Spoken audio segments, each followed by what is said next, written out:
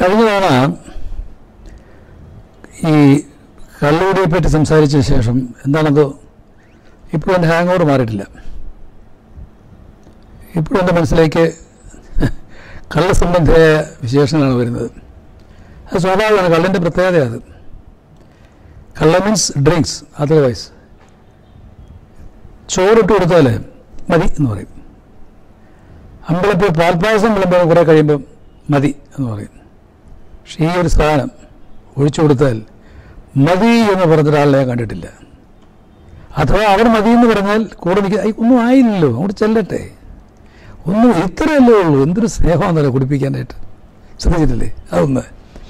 പിന്നെ ഞാൻ കണ്ടിട്ടുള്ള വേറൊരു ഇൻട്രസ്റ്റിംഗ് ആയിട്ടുള്ള ഒരു സംഭവം പറയാൻ നിർത്തില്ല. മദ്യപിക്കുന്ന സംഘത്തിൻ്റെ ഒരു വാശിയുണ്ട്. ഇപ്പോൾ ഒരു കുപ്പി മദ്യം വാങ്ങിച്ചു കഴിക്കുന്നു, എൻജോയ് ചെയ്യാനുള്ള കഴിച്ചു. ഒരു 3-4 റൗണ്ടായപ്പോൾ കുപ്പി തീർന്നു. ഒന്നുകിൽ അങ്ങനെ വയ്ക്കുക, അല്ലെങ്കിൽ കുപ്പിയുടെ അവസാനം ഒരു 4 പെഗ് ബാക്കിയുണ്ട്, ഫുഡ് റെഡിയാണ്. ഇത് ബാക്കി വെച്ചിട്ട് പോകാൻ ആർക്കും അത്ര സ്നേഹമാണ് മദ്യത്തോട്. അങ്ങ് തീർത്തേക്കാം. ഇനി അതായിട്ട് വെക്കാം. എന്തൊരു ത്യാഗമാണെന്നറിയോ? ഇനി അതായിട്ട് ബാക്കി വെക്കേണ്ട. ഇനി തീർന്നാൽ തന്നെ ഞങ്ങളുടെയൊക്കെ കോളേജ് ജീവിതത്തിൽ ഞാൻ കണ്ടിട്ടുണ്ട്. പിന്നീട് കുറേ കാലം സിനിമ ചില നിഷ്ഠകളുണ്ട്. കുപ്പി തീർന്നാൽ ആ കുപ്പിയെ കൊണ്ടുവച്ചിട്ട് തീപ്പെട്ടി വരച്ച് അതിനകത്തേക്ക് ഇട്ടിട്ട് ഭൂം, അതായത് അകത്തിരുന്ന സാധനം കത്തിക്കാളുന്നത് ഇങ്ങനെയാണെന്നുള്ളതിൻ്റെ സിമ്പിളാണ് ആ സാധനം. എന്നിട്ട് അവനെ അടച്ചിട്ട് മാറ്റി വയ്ക്കുമ്പോഴേ ഈ മദ്യപാന പൂജ തീരുന്നുള്ളൂ. അതൊരു രീതിയാണ് മദ്യത്തെ സംബന്ധിച്ച്. സിനിമയിലും മദ്യത്തിൻ്റെ എന്താ പറയുന്നത് സ്വാധീനം ഭയങ്കരമാണ്. ഏത് സൃഷ്ടിയിൽ എത്രയോ കോമഡി സീനുകൾ മദ്യത്തിൻ്റെ ബാക്കിൽ നമ്മൾ ചെയ്യുന്നത്. മദ്യം കഴിച്ചാൽ എന്തും പറയാം. മദ്യം കഴിക്കുന്ന ആളിൻ്റെ നടത്ത അത് ഓരോ നടക്കുമ്പോൾ ഓരോ രീതിയിലായിരിക്കും. ചിലർ വളരെ ഓവർഡ്യൂസ് ചെയ്യും, വളരെ മാന്യമായിട്ട് ചെയ്യും. വളരെ സ്വാധീനമുണ്ട്. മദ്യസംബന്ധിയായ പാട്ടുകളുണ്ടല്ലോ. ഏറ്റവും ഓർമ്മയുള്ളത് വളരെ പ്രസിദ്ധമായ ഒരു പഴയ പാട്ടത്, ഒരുപക്ഷെ നടന്മാർ പാടിയതിൽ ഏറ്റവും കൂടുതൽ ഹിറ്റായ പാട്ടെന്ന് പറയുന്നത് ഭാസിച്ചേട്ടൻ പാടിയ പാട്ടത്. അതായത് പാപ്പി അപ്പച്ച അപ്പച്ചനോടോ അമ്മച്ചിയോടോ പാപ്പയ്ക്ക് സ്നേഹം അപ്പച്ചനോട്. അതിൽ കൂടെ അഭിനയിക്കുന്ന മാസ്റ്റർ വിജയകുമാർ, അദ്ദേഹം മരിച്ചു എന്ന് തോന്നുന്നു. ഒരു മദ്യപൻ്റെ കൊച്ചു ലോകമാണ് ആ പാട്ട് കാണിക്കുന്നത്. എനിക്കൊന്ന് പിന്നീട് സന്തോഷത്തിന് കൂടി മോഹൻലാലും മാളാരനും കൂടെ ഒരു പാട്ട് പാടിയിട്ടുണ്ട്. നീ അറിഞ്ഞോ മേലെ മാനത്ത് 1000 ഷാപ്പുകൾ തുറക്കുന്നുണ്ട് എന്ന് പറഞ്ഞ പാട്ടുണ്ട്. പിന്നെ ബാസിച്ചേട്ടനും ബഹദൂർ സാറും മീനാമ്മയും കൂടെ ചേർന്നിട്ട് രസകരമായൊരു പാട്ടുണ്ട്. തങ്കക്കൂടമേ പൊന്നും കൂടമേ താറാവ് സാറാമേ, തങ്കക്കൂടമേ പൊന്നും കൂടമേ താറാവ് സാറാമേ. ഇനി തമാശയായിട്ട് മാത്രം കാണണ്ട, ഫിലോസഫി കലർത്തുന്നതിനും മദ്യത്തിൻ്റെ സഹായം നമ്മുടെ സിനിമയിലെ കലാകാരന്മാർ ഉപയോഗിച്ചിട്ടുണ്ട്. എനിക്ക് അമ്പലപ്പുറം എന്ന സിനിമയിലാണെന്ന് തോന്നുന്നു. എനിക്ക് ആ സീനിൽ അഭിനയിച്ചത് PJ ആൻ്റണി ആണെന്ന് എൻ്റെ ഓർമ്മ. ഭാസ്കരൻ മാഷാണ് രചന, ദാസേട്ടൻ പാടിയത്. വളരെ അന്നത്തെയും ഇന്നത്തെ എപ്പോഴത്തെ ഒരു ഹിറ്റ് പാട്ടാണത്. ദുഃഖങ്ങൾക്കിന്നു ഞാൻ അവധി കൊടുത്തു, സ്വർഗത്തിൽ ഞാനൊരു മുറിയെടുത്തു. അടുത്തത് വിധിയും ഞാനും ഒരു കൂടു ചീട്ടുമായി വിളയാടാനിരിക്കുന്നു, വിളയാടാനിരിക്കുന്നു. കുട്ടിക്കാലത്ത് എന്നെ ഏറ്റവും സ്വാധീനിച്ചത് കാരണം അതിൻ്റെ അകത്ത് വിധിയും ഞാനും ഒരു കൂടി ചീട്ടുമായി. അതല്ലേ ഇപ്പോഴും സത്യം പറഞ്ഞാൽ നമ്മുടെ സമൂഹത്തെ കണ്ടുകൊണ്ടിരിക്കുന്നത്. നമ്മൾ ഇന്നെന്താണ്, നാളെ എന്താണ്, ഇന്നലെ കഴിഞ്ഞത് എന്താണ്, ഒന്നും ആലോചിച്ചോട്ട് ഉത്തരവും കിട്ടാതെ നമ്മൾ പിന്നെയും കാത്തിരിക്കുകയാണ്, waiting for the good result to happen. അപ്പം ഇങ്ങനെയുള്ള പാട്ടുകൾ, അപ്പം അതിൻ്റെ ഒരു സ്വാധീനം നമുക്ക് നിസ്സാരമായി കാണാൻ സാധിക്കത്തില്ല. പിന്നെ അപ്പോൾ എനിക്ക് ഇത്തവണ അതിൽ കൂടെ ആലോചിച്ചപ്പോൾ എനിക്ക് ഈ മദ്യം വഴി എനിക്ക് കിട്ടിയിട്ടുള്ള ചില നല്ല എന്താ പറയുക സംഗമങ്ങളുണ്ട്, സന്ദർഭങ്ങളുണ്ട്. മദ്യം ഉണ്ടാക്കിയ പ്രശ്നങ്ങളുണ്ട്. അപ്പം ഈ പ്രശ്നം ഉണ്ടാക്കിയവർ മാത്രമല്ല മദ്യം കഴിക്കുന്നതെന്ന് അർത്ഥം വയ്ക്കരുത്. അതിൽ എനിക്ക് നേരിട്ടറിയാവുന്നതും എന്നെ രസിപ്പിച്ച സംഭവങ്ങളാണ് ഞാനിപ്പോൾ നിങ്ങളോട് പറയാൻ പോകുന്നത്. അതിലൊന്ന്, നമ്മുടെ സിംഗപ്പൂരിൽ ഞങ്ങൾ പോയി. ഞാനുണ്ടായിരുന്നു, നമ്മുടെ MG സോമൻ, പ്രതാപചന്ദ്രൻ, KPC സണ്ണി, ശ്രീവിദ്യ, ഇത്രയും പേരുണ്ടായിരുന്നു. അവിടെ ഞങ്ങൾ പോയത് അവിടുത്തെ ഒരു മലയാളി സംഘടന ക്ഷണമനുസരിച്ചിട്ടാണ്. ആ സംഘടനയുടെ പേരാണ് അമ്മ, അസോസിയേഷൻ ഓഫ് മലയാളീസ്, അങ്ങനെ തുടങ്ങുന്നത്. അവിടെ പോയി കണ്ട് ഞാൻ തിരിച്ചു നാട്ടിൽ വന്ന് പറഞ്ഞപ്പോഴാണ് ഇവിടെ അമ്മ എന്ന സംഘടനയുടെ ഫോർമേഷൻ നടക്കുന്നത്. ഗീത്തിൽ 50 വരുമ്പോഴാണ് നമുക്കൊരു പേര് വേണമല്ലോ എന്ന് മുരളിയും വീണ പോലെ പറയുമ്പോൾ ഞാൻ പറഞ്ഞു, ഞാനിപ്പോൾ മലേഷ്യയിൽ പോയിട്ട് വന്നേ ഉള്ളൂ, അവരുടെ സംഘടനയുടെ പേര് എനിക്ക് ഇഷ്ടമായി, അമ്മ എന്ന പേര്. എന്തത്, അതിങ്ങനെയാണ് പേര്, അതനുസരിച്ച് നമ്മൾ മാറ്റിയാൽ പേര് എന്ന് പറഞ്ഞിട്ടാണ് ശരിക്കും പറഞ്ഞാൽ അമ്മ എന്നുള്ള പേര് നടീനടന്മാരുടെ സംഘടനയ്ക്ക് ഉണ്ടാകുന്നത്. അങ്ങനെയാണ്. അത് ഞാനൊരു നിശബ്ദമായ കാരണം മാത്രം പറയുമായിരുന്നു. അപ്പോൾ അതിനുവേണ്ടി അവിടെ പോയത്. അപ്പോൾ സിംഗപ്പൂരിൽ നിന്ന് ഞാൻ മലേഷ്യയിൽ നിന്ന് സിംഗപ്പൂർ എത്തുമ്പം 3-4 ദിവസം വൈകി. അവിടെ ചെല്ലുമ്പം സിംഗപ്പൂർ നേരത്തെ തന്നെ സോമനും പ്രതാപേന്ദ്രനും ഒക്കെ എത്തിയിട്ടുണ്ട്. അപ്പോൾ സോമനും പ്രതാപേന്ദ്രനും നല്ല സുഹൃത്തുക്കളുമാണ്, നല്ല കമ്പനിയാണ്, മനസ്സിലായില്ലേ? അപ്പോൾ ഞാൻ പിറ്റേ ദിവസം രാവിലെ ഒരു രസകരമായ സംഭവമാണ്. എനിക്കവിടെ നിന്ന് 3-4 ദിവസമായിട്ട് നല്ല ആഹാരമൊന്നും കിട്ടാതെ വിഷമിച്ചിരിക്കുക. അപ്പം ഞാൻ രാവിലെ ഫോൺ ചെയ്തപ്പം ഞാൻ സോമന് വേണ്ടിയാണ് ഫോൺ ചെയ്തത്. ഫോൺ എടുത്ത് പ്രതാപേന്ദ്രനാണ്. പുള്ളി വളരെ എന്താ പറയുക ഹാർദവമായിട്ട് എന്നെ സ്വീകരിച്ചു. എന്താ വേണ്ടേ? ഞാൻ പറഞ്ഞു, ഞാൻ രാവിലെ ബ്രേക്ക്ഫാസ്റ്റ് ഒന്നും കഴിച്ചിട്ടില്ല. എന്താ ഇവിടെ ബുദ്ധിമുട്ടൊന്നുമില്ലോ? ഞാൻ വളരെ ബുദ്ധിമുട്ടി. മലേഷ്യയിൽ പോയിട്ട് എനിക്ക് നല്ല ഇവിടെയാണോ അതിന് പ്രയാസം? നല്ല സുന്ദരമായ സൗത്ത് ഇന്ത്യൻ ഇഡലി മസാല ദോശയൊക്കെ സുലഭമായിട്ട് കിട്ടും, ഇങ്ങോട്ടുണ്ടോ എന്ന് പറഞ്ഞു. എനിക്ക് സന്തോഷമായി, കഴിക്കാമല്ലോ. ഞാൻ ചെന്നു. അപ്പോൾ സോമൻ രാവിലെ ബ്രേക്ക്ഫാസ്റ്റ് കഴിക്കാനുള്ള സമയമായിട്ടില്ല. പ്രതാപേന്ദ്രൻ നല്ല കുളിച്ച് ഫ്രഷായിട്ട് വൈറ്റ് ജുബ്ബ, വൈറ്റ് കുർത്തയൊക്കെ ഇട്ട് എന്തൊരു ഐശ്വര്യം എന്നറിയോ? ഷേവ് ചെയ്തതിൻ്റെ പച്ച നിറം വരെ ഫ്രഷായിട്ട് മുഖത്തിരിപ്പുണ്ട്, ചുവന്ന ചുണ്ടും. ഇതിലേക്ക് വാക്ക് പറഞ്ഞാൽ പോയി. ഞങ്ങൾ തന്നെ ആദ്യം ഇതെല്ലാം കണ്ടുപിടിച്ചല്ലോ. ഞാനിത് കേട്ടാൽ സന്തോഷിച്ച് പ്രതാപേന്ദ്രനോട് ഇറങ്ങി തിരിച്ചു. അങ്ങനെ ഹോട്ടലിൽ നിന്ന് ഇറങ്ങി നടന്ന് ഒരു വഴി കഴിഞ്ഞ് അടുത്ത വഴി കഴിഞ്ഞ് പിന്നൊരു വഴി കഴിഞ്ഞ് പിന്നെ പതുക്കെ ആൾക്കാരുടെ സ്വഭാവം മാറുന്നു. ചൈനീസ് ആൾക്കാർ, മലേഷ്യൻ ആൾക്കാർ, അതിനിടയ്ക്ക് സായിപ്പന്മാരുണ്ട്. അങ്ങനെ അവരുടെ ക്രൗഡിൽ കൂടെ ഞാനും പ്രതാപനും നടന്ന് കുറേ ദൂരം പോയപ്പോൾ എനിക്കൊരു സംശയം, ലക്ഷ്യഭേദം അറിയാതെ നീങ്ങുകയാണോന്ന്. അപ്പം ഞാൻ പതുക്കെ പ്രതാപേന്ദ്രൻ്റെ മുഖത്തേക്കൊന്ന് നോക്കി. അപ്പം അപ്പോഴുടെ കണ്ണിൽ സെർച്ചിങ് ഉണ്ട്. ഞാൻ പറഞ്ഞു, ഇങ്ങനെ നമ്മൾ കുറച്ച് ദൂരമായി കേട്ടോ ഇങ്ങോട്ട് വന്നിട്ട്. അതല്ലേ, അതാണ്, ഇത്ര നല്ല കാര്യമില്ല. അല്ല പിന്നെ ഞാൻ 3 ദിവസമായിരുന്നു കഴിച്ചുകൊണ്ടിരിക്കുന്നത്. അതെ, അതിൽ അത്ര ഉറപ്പുണ്ടല്ലേ വിളിച്ചത്. അപ്പം ഏത് ഭാഗത്തായിട്ടാണെന്നാ ഈ കട? അല്ലാതെ ഞാൻ ഇവിടെ ആയിരുന്നു അത് കണ്ടത്.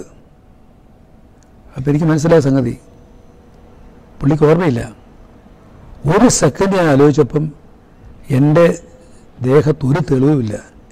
എൻ്റെ പാസ്പോർട്ട് എൻ്റെ കയ്യിലില്ല, എൻ്റെ ഹോട്ടലിൻ്റെ റൂമിൻ്റെ താക്കോലില്ല, എനിക്ക് ഹോട്ടലിൻ്റെ പേരും അറിയത്തില്ല. പ്രതാപേന്ദ്രനോ? പുള്ളിക്ക് ഒട്ടും പറഞ്ഞൂടാ. തിരിച്ചെങ്ങനെ പോകേണ്ടതെന്ന് പറഞ്ഞു. ഇപ്പം ഞാൻ ചോദിച്ചു, ആശാന് ഹോട്ടലിൻ്റെ പേര് അതാണ് ഞാൻ ആലോചിക്കുന്നത്.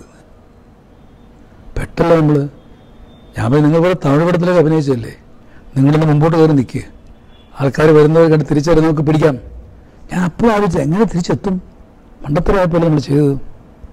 ഇങ്ങനെ ഞാൻ വിഷമിച്ച് അതിപ്പോൾ എൻ്റെ ജീവിതത്തിൽ അങ്ങനൊരു വിഷമസന്ധി വരുമ്പം ദൈവം അവതരിക്കാറെന്ന് പറയുന്ന പോലെ ഞങ്ങൾ നിന്ന് നേരെ എതിർ ഭാഗത്ത് ഒരു കാറ് വന്നിരിക്കുന്നു. ആ കാറിൽ നിന്ന് KPS ലതയും ശ്രീവിദ്യയും ഞങ്ങളുടെ ഈ പ്രോഗ്രാം നടത്തുന്ന ആളിൻ്റെ ഭാര്യയും വന്നിറങ്ങുന്നു. അയ്യോ, എന്താ ഞാൻ ഓടി ചെയ്യുന്നു. നിങ്ങൾ എന്താ പറയുന്നത്? ഞാൻ പറഞ്ഞില്ല, രാവിലെ ഡെലിവറി കഴിക്കാൻ വന്നതാണ്. പ്രതാപേന്ദ്രൻ കഴിച്ചോ? ഇല്ലല്ലോ, എനിക്കിനി വേണ്ട, എനിക്ക് തിരിച്ച് ഹോട്ടലിലെത്താമെന്ന് പറഞ്ഞിട്ട് ഞാൻ കയറി പ്രതാപേന്ദ്രനെ പിടിച്ചുകൊണ്ട്. ഇത് കാര്യം വെച്ചാൽ രാവിലെ പോകുന്ന സമയത്തും പ്രതാപേന്ദ്രൻ ആ കണ്ട ഫ്രഷ്നെസ് മുഖത്ത് മാത്രമേ ഉള്ളൂ. അപ്പം ഇങ്ങനെ നമ്മളെ അത്ഭുതപ്പെടുത്തുന്ന ആൾക്കാരുണ്ട്. കാരണം ആ ഫ്രഷ്നെസ് കണ്ടാൽ അദ്ദേഹം രാവിലെ കഴിച്ചിട്ടുണ്ടെന്ന് നമുക്ക് തോന്നതേയില്ല. ഇത് ഒരു അനുഭവമാണ്. ഇനി സെൻറ്റിമെൻ്റലായ ഒരു അനുഭവമുണ്ട്. അത് BTച്ചിൽ സംഭവിക്കുന്നത്. അതിലെ നായകൻ സോമനും JCയുമാണ്. അപ്പോൾ ഈ മദ്യപിക്കുന്ന ആൾക്കാരുടെ സ്ഥിരം ഒരു ഹാബിറ്റാണ്, ഞാൻ നിർത്തും, നാളെ നിർത്തും പറഞ്ഞുകൊണ്ടിരിക്കുകയും നിർത്താതെ ജീവിക്കുകയും ചെയ്യുന്നത്.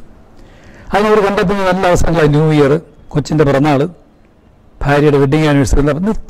ഇന്ന് തൊടുകയില്ല, എന്ന് പറഞ്ഞിട്ട് ഇത് തുടങ്ങില്ല എന്ന് തുടത്തില്ല എന്ന് പറഞ്ഞിട്ട് തുടങ്ങാൻ യാതൊരു ഉളുപ്പില്ല എന്ന് ഓർത്തോണം.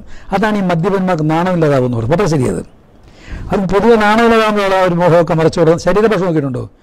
നേരിട്ട് നോക്കത്തില്ല. വർത്താനം പറയുമ്പോൾ തന്നെ മുഖമൊക്കെ മറിച്ച് നിപ്പിനകത്ത് തന്നെ ഒരു ചെറിയൊരു കൂനൊക്കെ വരും അറിയാതെ. കാരണം അവർക്കറിയാം അവർ ചെയ്യുന്നത് ശരിയല്ല എന്നുള്ള കാര്യം. അപ്പോൾ ഞാൻ അങ്ങനെ ഒരു ട്രാൻഡത്ത് നിന്ന് വരേണ്ടതാണ്. അപ്പോൾ ഞാൻ ഒരു ദിവസം തീരുമാനിച്ചു ഇനി കുറച്ച് ദിവസത്തേക്ക് ഞാൻ കഴിക്കുന്നില്ല. ഞാൻ എൻ്റെ ഭാര്യയുടെ അടുത്ത് പറഞ്ഞു ഞാനൊരു ബ്രേക്ക് ഇടാൻ പോവാം മദ്യം. ഷീ ഈസ് വെരി ഹാപ്പി ആണെങ്കിൽ. കാരണം ഇപ്പോൾ എറണാകുളത്തേക്ക് പോവാണ്. അപ്പോൾ ഒരു 5-6 ദിവസം ഉണ്ട് അവിടെ. ഈ 5-6 അമ്പലങ്ങളിലൊക്കെ പോയി തൊഴാം. ഈ സാധനത്തോട് നമുക്ക് താല്പര്യമില്ലയെന്ന് ഭാര്യയ്ക്കും ധൈര്യം കൊടുക്കുന്ന നല്ലതാണ്. അങ്ങനെ ഞങ്ങൾ വീട്ടിൽ വെച്ച് റൂം എടുത്തു. ഓർത്തോണം, അത് ഭയങ്കര രസകരമായ കാര്യമാണ്. റൂം എടുത്ത് റൂമിൽ ചെക്ക് ചെയ്ത് കഴിഞ്ഞാൽ ഉടനെ ഫോൺ അടിച്ചോടെ. ഹലോ, ഇതാരേ? ആരാത്? ഞാനാടോ MG സോമൻ. ഈ വാച്ചനുണ്ടോ ഇവിടെ? ഉണ്ട്. എന്ത് ചെയ്യുക? ഞാൻ എൻ്റെ കാര്യം നോക്കി. ഞാൻ പറഞ്ഞു ഞാനിപ്പോൾ തന്നെ കയറിയുള്ളൂ, ഇനി ഒന്ന് ഊണ് കഴിക്കണം. പച്ചയ്ക്ക് ഉണ്ടോ? ഞാൻ പറഞ്ഞു പച്ചയ്ക്ക് ഉണ്ണാനാണ് തീരുമാനം. അയ്യോ അത് വേണ്ട. ഞാൻ പറഞ്ഞല്ല, ക്ഷമിക്കണം, ഞാൻ എൻ്റെ ഭാര്യയ്ക്ക് വാക്ക് കൊടുത്ത വന്നത് ഈ ഒരാഴ്ച ഡ്രൈ ആണെന്ന്, അതുകൊണ്ട് എന്നെ ഒന്ന് ഒഴിവാക്കണം. ഇവിടെ JC ഉണ്ട്. ഞാൻ പറഞ്ഞു ആരുണ്ടെങ്കിലും എന്നെ ഒന്ന് ഒഴിവാക്കണം എന്ന് ഞാൻ പറഞ്ഞു. ഞാൻ ഫോൺ വെച്ചു. വീട്ടില്ല. വിത്തിൻ 5 minutes ആയപ്പോഴേക്കും സോമൻ ശരിക്കും പറഞ്ഞാൽ ഷർട്ട് പോലും ഇല്ല, കയ്യിൽ കൊടുത്ത് നല്ല രസകരമായിട്ട് കുടകയറുണ്ട്. എൻ്റെ മുറി ചേട്ട് കയറി വരിക. എന്തൊരു പണിയായി കാണിച്ച്, ഞാനെന്തോ പണിയായി കാണിച്ച്. ഇത് ഇങ്ങനെയൊക്കെ ആയിക്കഴിഞ്ഞാൽ മനുഷ്യരായിട്ട് ജീവിക്കേണ്ട ഇവിടെ. ഇതിലെൻ്റെ ഭാര്യയോട് പുള്ളി റിക്വസ്റ്റ് ചെയ്യണത് ഒറ്റ കാര്യം, ഇന്നത്തേക്ക് പുള്ളിക്ക് ഒരു ചാൻസ് കൊടു. കാരണം ഞങ്ങളൊന്ന് JC ഉണ്ട്, ഞാനും ഉണ്ട്. ഞങ്ങൾ ഒരു മണിക്കൂർ ഉള്ളിൽ തിരിച്ചും കൊട്ടേക്കാം. അപ്പം ഭാര്യ പിന്നെ ഇവിടത്തെല്ലാം കയറാൻ പറ്റുമോ അവിടെ ഉപയോഗിച്ചു. ഞാൻ അതിൻ്റെ അല്ല, ഇത്തവണ എൻ്റെ ഒരു പ്രത്യേക ആഗ്രഹം ആവശ്യം. ഇങ്ങനൊന്നും സോമൻ പറയുന്നതല്ല, എൻ്റെ ഒരു ആഗ്രഹം ആവശ്യം എനിക്കിപ്പോഴും ഓർമ്മയുണ്ട് എന്ന് പറഞ്ഞിട്ട് ഞാൻ മനസ്സിലായി ഞാൻ പോയിട്ടിരാം, നീ ഫുഡൊക്കെ ഓർഡർ ചെയ്യുമ്പോൾ ഞാൻ പുറത്തേക്ക് പോകണമെന്നുണ്ട്. പെട്ടെന്ന് സോമൻ തിരിച്ചു വന്ന് എൻ്റെ ഭാര്യയുടെ അടുത്ത് പതിവിൽ കവിഞ്ഞ ഒരു ഭാവമായിരുന്നു മുഖത്ത്. പക്ഷേ ഇനി ഈ ജന്മം ഈ മനുഷ്യനെ വിളിച്ചുകൊണ്ട് ഞാൻ കള്ളുപിടിക്കാൻ കൊണ്ടുപോകത്തില്ല, ഈ ജന്മം സത്യം. ആ പറഞ്ഞത് കറക്റ്റായിരുന്നു. അതിൽ പിന്നെ ഞങ്ങൾ മദ്യവുമായി കണ്ടിട്ടില്ല. പിന്നെ ഞാൻ പുള്ളിയുടെ മരണം അറിയുന്നത് അന്ന് മേളിൽ പോയിരുന്ന് വർത്താനം JC ആയിട്ടിരുന്നപ്പം മനോഹരമായൊരു സെഷൻ. ശാപമോക്ഷം സിനിമ, JCയും സോമനുള്ള സൗഹൃദം, സിനിമയുടെ ചരിത്രം തന്നെ ഭയങ്കര. He was so happy. ഞങ്ങളുടെ last day with a drink was that particular day. അതിപ്പോൾ ഞാനിപ്പോൾ ഇതൊക്കെ നമ്മുടെ ഓർമ്മയിൽ തങ്ങി നിൽക്കുന്ന മദ്യമുണ്ടെങ്കിൽ പോലും തങ്ങി നിൽക്കുന്ന നമ്മുടെ മനസ്സിനെ സ്പർശിച്ച നിമിഷങ്ങളാണ്. പിന്നെ സോമന് കണ്ടിരുന്ന ഏറ്റവും വലിയ ക്വാളിറ്റി എന്ന് പറയുന്നത്, സോമൻ മദ്യപിച്ചു എന്ന് ആരും പറയത്തില്ല. ഇന്ന് പിന്നെ പല ആൾക്കാരും അടുത്ത് വരുമ്പോൾ മദ്യത്തിൻ്റെ ഗന്ധം വരും. സോമൻ്റെ ശരീരത്തിൽ നിന്നോ വായിൽ നിന്നോ ഞാൻ ഇന്ന് വരെ മദ്യത്തിൻ്റെ മണം ഉണ്ടാകത്തെ. എനിക്ക് തോന്നുന്നു ആ ബോഡി കെമിസ്ട്രി അതായിരിക്കും. പിന്നെ മദ്യം കഴിച്ചാലും സ്ഫുടമായ വർത്തമാനം പറയും. എന്ത് പറയണമെന്നുള്ള ഒരു സോമൻ നല്ല ബോധ്യമുണ്ട്. മദ്യം കഴിച്ചാൽ പുള്ളി വായന ആരംഭിക്കും. ഇതൊന്നും ആർക്കും അറിയാൻ പറ്റാ. കാരണം പുള്ളിയുടെ മുടി എപ്പോൾ ചെന്നാലും ഈ പ്രസിദ്ധീകരണങ്ങളുടെ ഒരു കെട്ട് തന്നെ കാണും. അതായിരുന്നു സോമൻ. ഇനി എൻ്റെ കണ്ടു തുറന്ന അടുത്തൊരു സംഭവം, അത് ഒരു പുതിയ അനുഭവമായിരുന്നു എനിക്ക്. ആ അനുഭവം എന്ന് പറയുന്നത് കൊട്ടാരക്കര ശ്രീധരൻ എന്നാണ്. ഒരു ദിവസം എനിക്ക് തോന്നുന്നു പടം താരാട്ടാണോ സംശയമുണ്ട്. കൊട്ടാരച്ചേട്ടൻ്റെ ഷോർട്ട് ഒരു സീൻ എടുക്കണം രാവിലെ. കൊട്ടാരച്ചേട്ടൻ രാവിലെ ആയതോ ഒരു സുഹൃത്ത് വലയത്തിൽപ്പെട്ട് പുള്ളി അങ്ങ് മറന്നുപോയി സംഗതി. എല്ലാം ഒരു ഓളമായി കഴിഞ്ഞപ്പോൾ ഞങ്ങൾ ചെല്ലുന്നത് പ്രൊഡക്ഷൻ്റെ അടുത്ത് പുള്ളി ചാടി കയറി. എന്നെ കൊണ്ട് പറ്റത്തില്ല, നാളെ എടുക്കാമെന്ന് പറഞ്ഞാൽ. ഇതൊക്കെ മറ്റേൻ്റെ കുഴപ്പമാണ്. അയ്യോ ചേട്ടാ ഇത് ഒഴിവാക്കാൻ നമുക്ക് കോമ്പനി കാണാറില്ല. അങ്ങനെ പ്രൊഡക്ഷനിലെ ആൾ വന്നിട്ട് എൻ്റെ അടുത്ത് പറഞ്ഞു, ഇങ്ങനെ ചേട്ടൻ ഇങ്ങനെ പറയുന്നു, എന്ത് ചെയ്യാന്ന് പറയുന്നു. അങ്ങനെ ഞാൻ ഫോൺ ചെയ്തു. എന്താ എന്തോ സീനാണോ? ഏത് സീനാ? പിന്നെന്താ റെഡി എന്നൊക്കെ പറഞ്ഞു. പിന്നെ ചേട്ടൻ തിരിച്ചു വന്നു. വരാൻ പക്ഷേ ഷേവ് ചെയ്യത്തില്ലെന്ന് പുള്ളി. എന്താ അത് പുള്ളിക്ക് ഇന്ന് ഷേവ് ചെയ്യേണ്ടതെന്ന്. പക്ഷേ എനിക്കാണെങ്കിൽ ഒരു സംവിധായകൻ ഓർക്കണം, സൗഹൃദം മാത്രമല്ല ഉത്തരവാദിത്തമാണ്.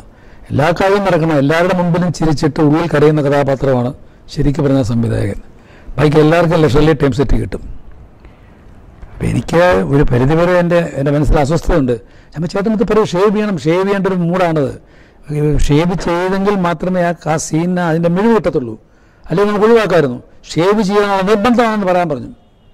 തിരിച്ചെന്ന് പറഞ്ഞു, സാറേ വെറുതെ പോകണ്ട, ഇന്ന് ശ്രീധരൻ്റെ മുഖത്തെന്നൊരുത്തൻ കത്തി വയ്ക്കുകയില്ല എന്നാ പുള്ളി പറയുന്നത്. അപ്പം എനിക്ക് അതിൻ്റെ ഈഗോ മനസ്സിലായി. ഞാൻ കത്തി നിങ്ങളുടെ ഉണ്ടോയെന്ന് ചോദിച്ചു. ഉണ്ട്. ഞാൻ ഡൈസനെ വിളിച്ചു. ഇത് സോപ്പത്തുണ്ട് പറഞ്ഞത്. ഞാൻ നേരെ മുടിച്ചു. അത് ഇരിക്കട്ടെ, ഞാൻ ഷോർട്ട് ഉടായിട്ട് ചേട്ടൻ ഞാൻ സോപ്പിച്ചുണ്ടോ. ഞാൻ ചേട്ടൻ്റെ മുഖത്ത് സോപ്പ് വെച്ച് മനോഹരമായിട്ട് ഞാൻ ക്ഷൗരം ചെയ്തു. കൊട്ടാരക്കര ചെയ്തവർക്ക് വേണ്ടി മാത്രമേ ഞാൻ ക്ഷൗരം ചെയ്തിട്ടുള്ളൂ സത്യം പറഞ്ഞാൽ. അപ്പം ഞാൻ സംവിധായകനാണെങ്കിൽ എന്തെല്ലാം ഗുണം വേണം?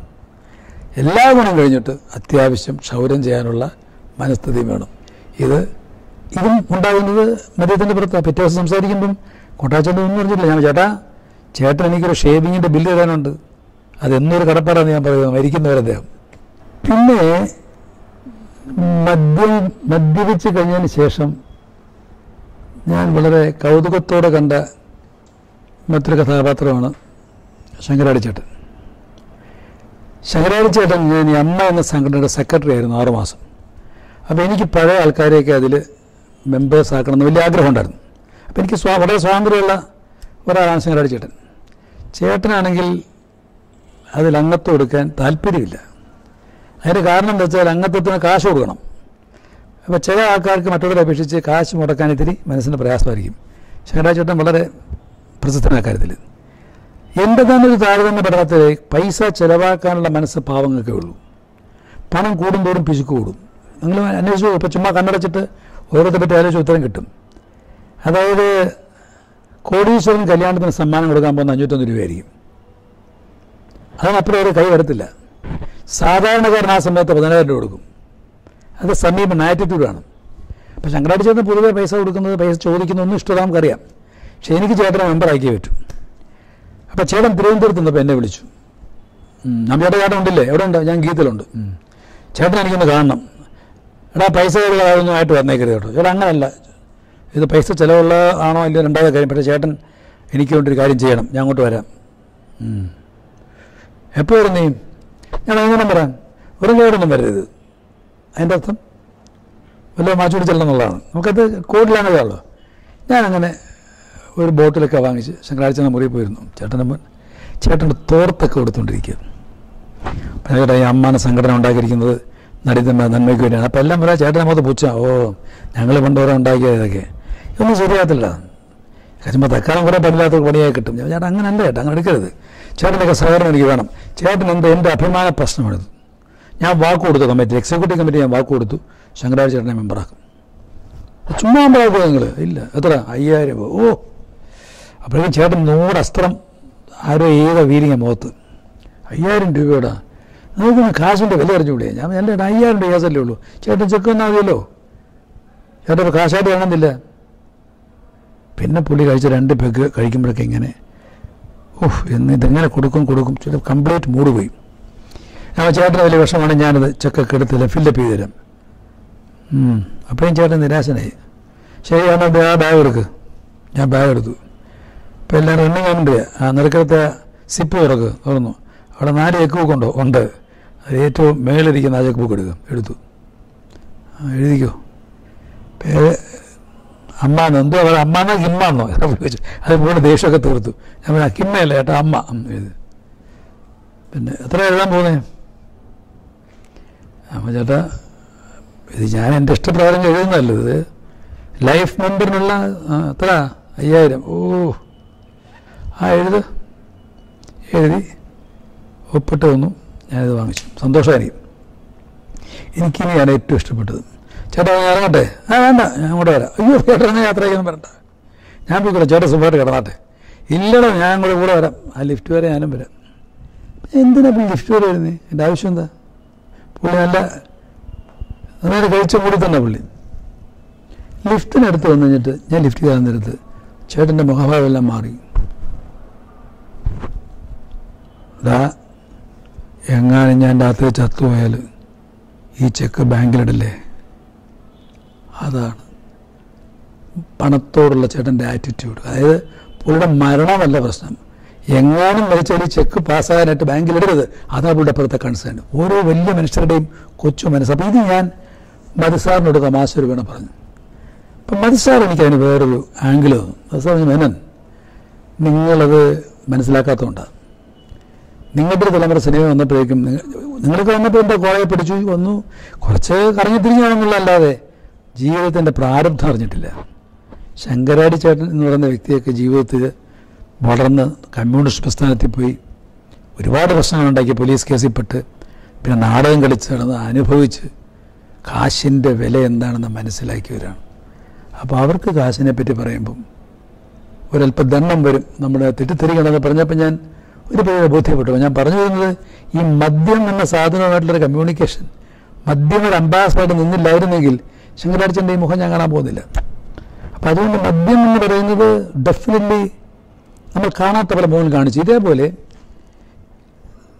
വേറെ സന്ദർഭം, സമാന്തരം ചിത്രത്തിന് പനോരമ ഇട്ടിട്ട് ഹൈദരാബാദിൽ ഞാൻ പോയപ്പോൾ അവിടെ എനിക്ക് തോന്നുന്നു ശ്രീനിവാസൻ ചിന്താവിഷ്ടയായ ശാങ്ങളാണെന്നോ അതിനുണ്ടായിരുന്നു സംശയമുണ്ട്.